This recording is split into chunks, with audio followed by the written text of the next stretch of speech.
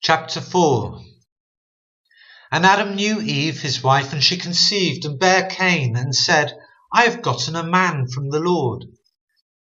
And she again bare his brother Abel, and Abel was a keeper of sheep, but Cain was a tiller of the ground.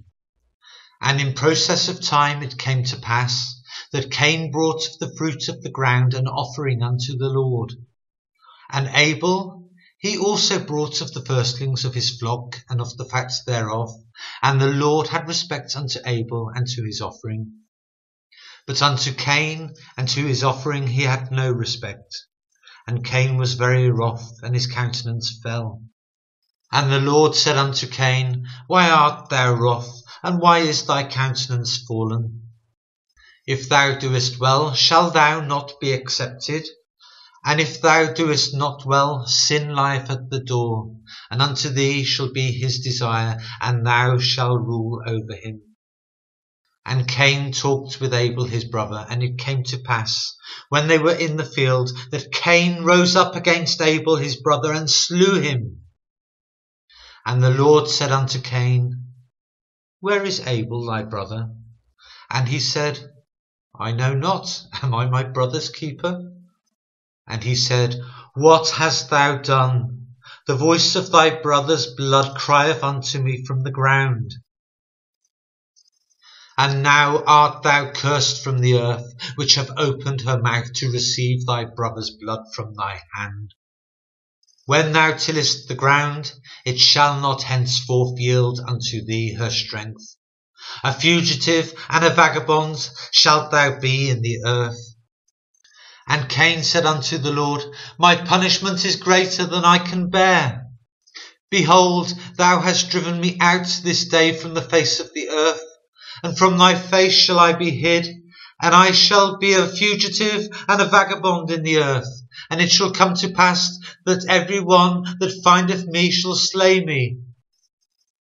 And the Lord said unto him, Therefore whosoever slayeth Cain, vengeance shall be taken on him sevenfold. And the Lord set a mark upon Cain, lest any finding him should kill him. And Cain went out from the presence of the Lord, and dwelt in the land of Nod on the east of Eden. And Cain knew his wife, and she conceived, and bare Enoch. And he builded a city, and called the name of the city after the name of his son Enoch.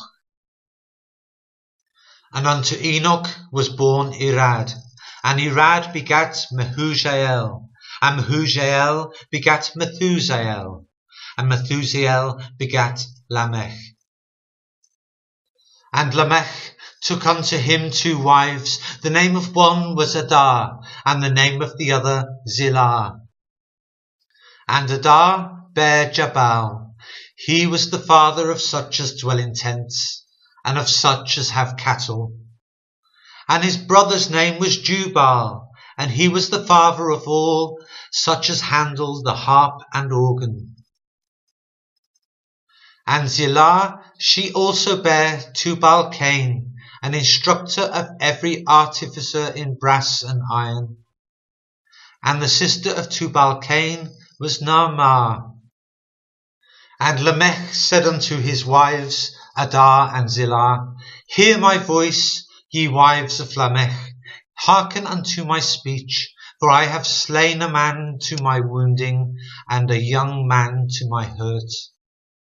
If Cain shall be avenged sevenfold, truly Lamech 70 and sevenfold. And Adam knew his wife again, and she bare a son, and called his name Seth. For God, said she, hath appointed me another seed instead of Abel whom Cain slew. And to Seth, to him also there was born a son, and he called his name Enos. Then began men to call upon the name of the Lord.